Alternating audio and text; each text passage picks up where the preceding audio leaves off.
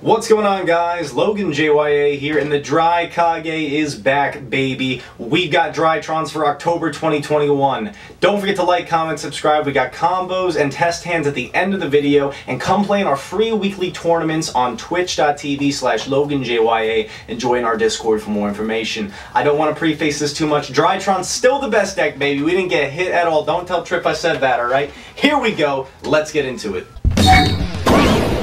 What's going on, guys? Logan JYA here, the Drycage back at it again. We've got a fresh Drytron deck profile for the October 2021 format. This deck is almost definitely the best deck right now, but we're ready for the other contenders.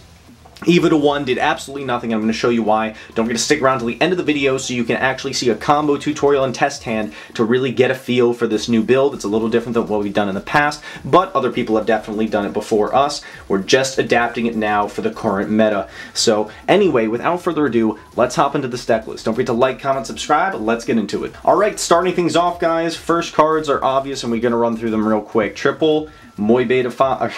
Am I stupid? Triple Alpha Thuban. Triple of the Zeta, that hasn't changed.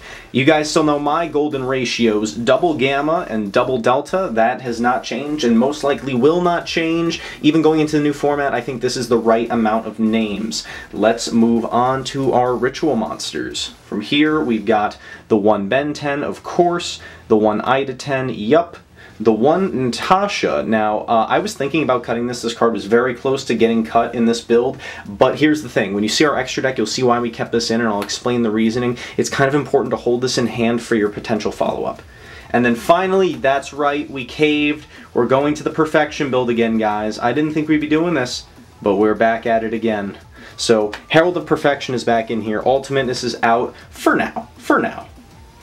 Moving on, obvious stuff, Triple Diviner, no explanation needed there, your best normal summon. We are down to 2 Orange Light and the 1 Eva. I used to rail against this ratio, but right now this is correct. I really do believe that this is correct. Our build is coming in, clocking in with a few more cards. It's even less likely for you to open up a triple or an Orange Light with a Fairy nowadays. We are playing 44 if I'm correct, so we cut down the ratios in order to favor other slots. And we are still playing Dragoon. Dragoon is amazing. Why would we not play this card? It's your going second strategy. It's your get hand trap still play strategy. Clear boards win the game strategy. We play it. We play it. Moving on from there, spell cards, baby. Triple Nova. No explanation needed. 1 Medionis Drytron. You don't need 2. 1 is enough. We're also playing another ritual spell. Spoiler alert. Moving on from there, triple Cyber Emergency. Gotta play this, maximize consistency. Here we go, time to go off the rails. Shout out to Grim YuGiOh, my man, the team captain. I think this was in one of his tournaments that we saw this build, or it might have been him himself playing it. Triple Preparation of Rites and triple of the pre-preparation of Rites. This is also very similar to a pack did way back in the day when the new support first came out.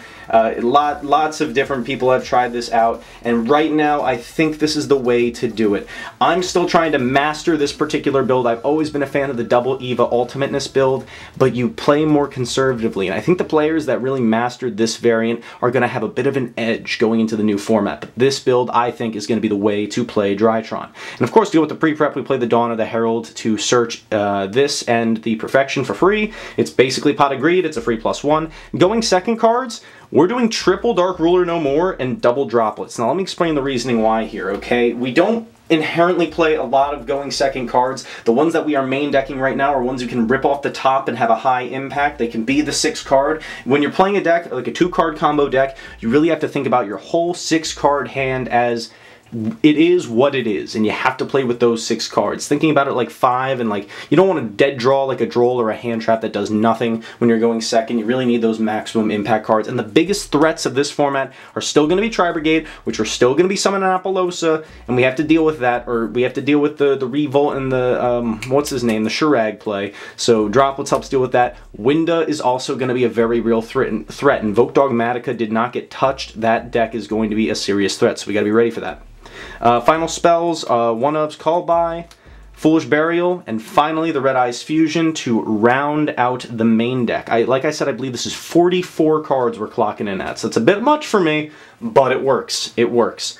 Let's move on to the extra deck, and we'll wrap things up with a side deck. I'm going to go through this pretty quickly, so we have time for combos and stuff. 2 Moy Beta Fafnirs, that hasn't changed, never will.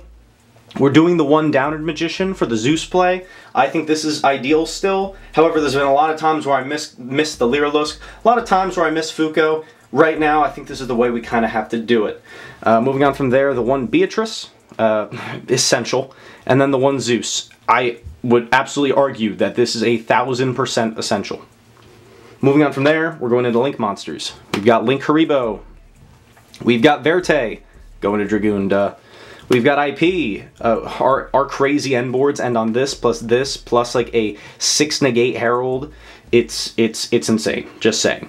1 Phoenix, 1 Unicorn, 1 Boral Sword, to clean out games, of course, and Apollosa. We put Apollosa back in. Now hear me out on those hands that are either just so-so, or you have the IP to tag out, or you have to use your Eve Ascend on the opponent's turn, you didn't get to search it, you can't maximize your card economy. Being able to tag out that IP into the Apo can actually be pretty game-ending. There's also times where you might want to summon it on the first turn, you might want to protect a combo line. A lot of situations where the Apollosa can come up, so we've put it back into the build. Apo is back, baby. That is it for the Link monsters. Let's finish this up.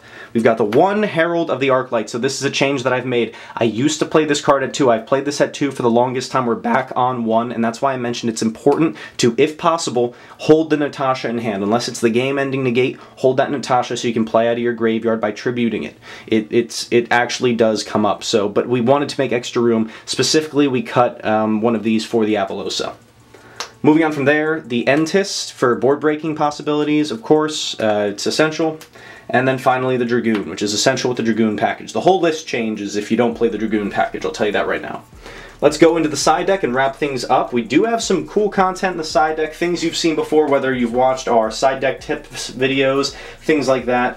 Here we go, let's get into it. We've got triple copies of the Droll and Lockbird for the Mirror Match. Mirror Match is going to be one of your biggest threats. Also does double duty because it hits the Dragon Link, yada yada yada. And the Pendulums, gotta fear the Pendulum. Shout out to my boy Triff. This card poops on that deck, alright? Come on, so we gotta be ready for that. Moving on from there, we got triple Artifact Lancia, okay? Hear me out here, hear me out.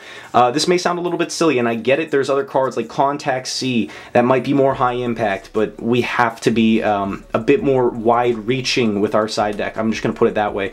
High impact cards, wide-reaching in archetypal, those are the key words. Fairy in archetypal. You can bring in 1 going first, and there's a chance you'll be able to search it, especially if you get interrupted. You just use your Ben 10 to grab this, maybe still make a Dragoon.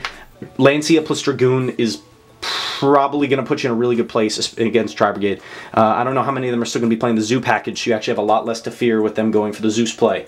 Lancia, and I really can't stress this enough, this also puts in the double duty against the Virtual Worlds, which is going to be a very serious threat I am predicting for this format. So that's why we're playing the Lancias. Moving on from there, we've got triple of the Mystic Mine.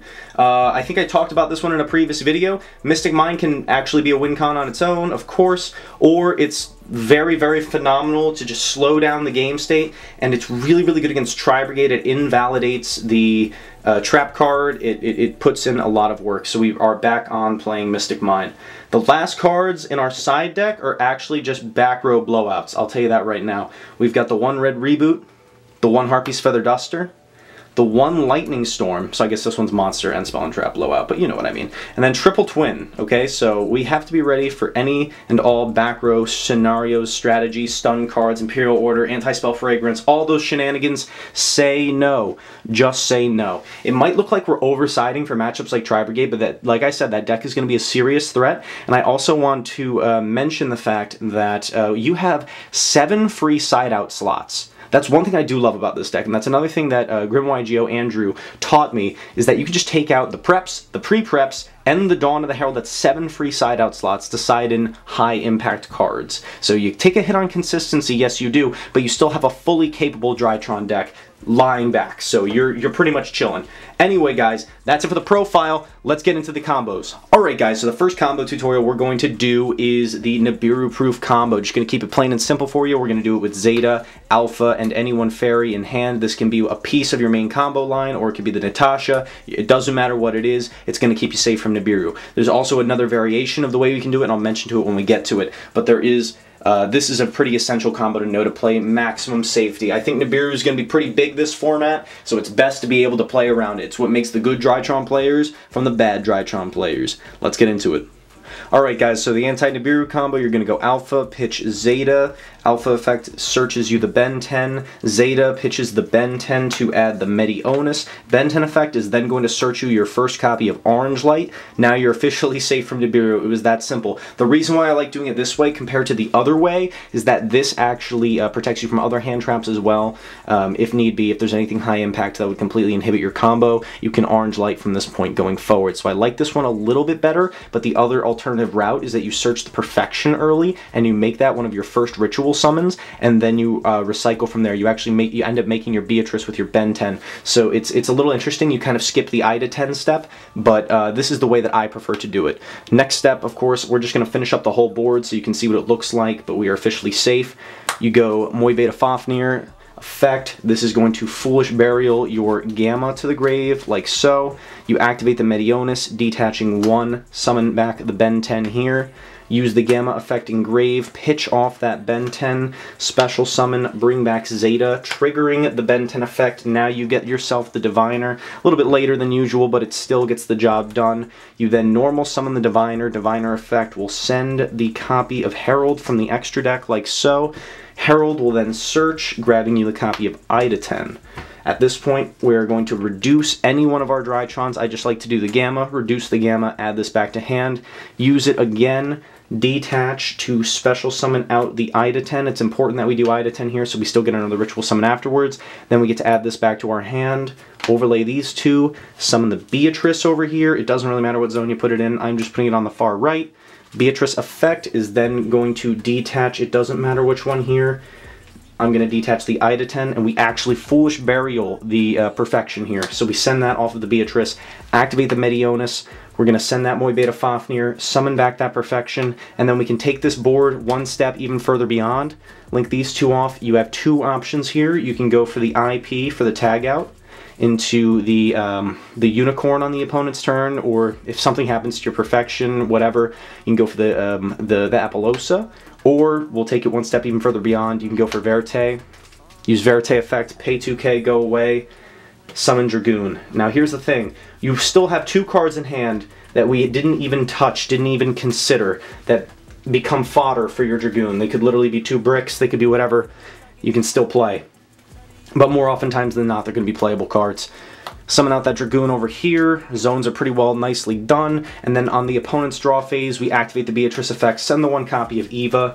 Boom, like so. Banishing 1, 2, like that. And then we fetch ourselves the second copy of the Orange and the Diviner. I said that in the wrong order, but you get the idea. So this puts us in a super well set up place where even if we get Dark Ruler, we still have the double setup with the Herald of the Orange Light ready to rock and roll. And don't forget that we have 2 extra cards in hand to use for our Dragoon negates. Boom, full board, Nibiru proof, hand trap proof after the summon of the Zeta. You're really looking good. Let's get into a test hand. Okay guys, time to wrap up this video with a quick test hand to show you what the deck does with full 5 cards. So without further ado, let's get into it. Give it a quick half cut and let's rock and roll. Eva, Red Eyes, Dark Magician, Cyber Emergency, and Preparation of Rites. I tell you what, this hand is absolute garbage, but we're still gonna full combo with it, baby, alright? Let's do it. Start things off with the Preparation of Rites. Grab ourselves the Ben 10. I'm just laughing, like I swear I didn't do nothing. This is just exactly how it ended up. Emergency at Zeta. Zeta effect, pitch Ben 10. Grab Medionis. Ben 10 effect, we'll add Diviner here. Next, normal summon Diviner, Diviner effect. And Foolish Burial. Sending the Herald of the Arclight. Arclight effect will search, add Ida 10. We gotta do this in a little bit of a funky way, but we'll still get there. Medionis Drytron will summon back the Ben 10, like so. Overlay these two to special summon out Beatrice. Beatrice will detach the Ben 10, the Gamma, from deck to grave. We'll then use Gamma's effect, sending Ida 10 to special summon itself and the Zeta we used earlier. Overlay these two, summon out Moy Beta Fafnir, Moy Beta effect. Here we'll send Alpha, like so. Next we'll reduce Moy Beta to add back Meteonis. Activate Meteonis, detach. Special summoning back Ida10, has to be Ida10 here so we get another summon. Ida10 will add back that Meteonis, and then we use Alpha effect, attributing the Ida10 to special summon itself, and search out our Ultimateness, or excuse me, our Perfection. Force of habit, guys, force of habit, still getting used to it. Next we will activate Meteonis, detaching 1 to special summon out the Perfection, then we can link 2 for Verte on top, pay 2,000 to summon our Dragoon, if we so desire. In this situation, it might be better to go for the darn IP, because we opened these two, so we have two options, right? We can go for Dragoon over here, or we can pretend that didn't happen, leave those in the hand and that in the deck, and kind of, you know, sleep on the information that we just bricked super hard and summon IP on top. Now this isn't the greatest, it's only 3 Omni Negates plus the interruption offered by the IP Masquerena. We get to send our last missing name with Beatrice on the opponent's turn, but hey, it is still full combo, okay? Still full combo, and we opened up both Red Eyes and Dark Magician, so I think that's commendable. Anyway guys, that's all I got for this video. Don't forget to leave a like, comment down below what you think, if there's anything you think we could be doing better. Love to hear your feedback, and that's it. Drycage, Logan JYA, signing off. Have a great day.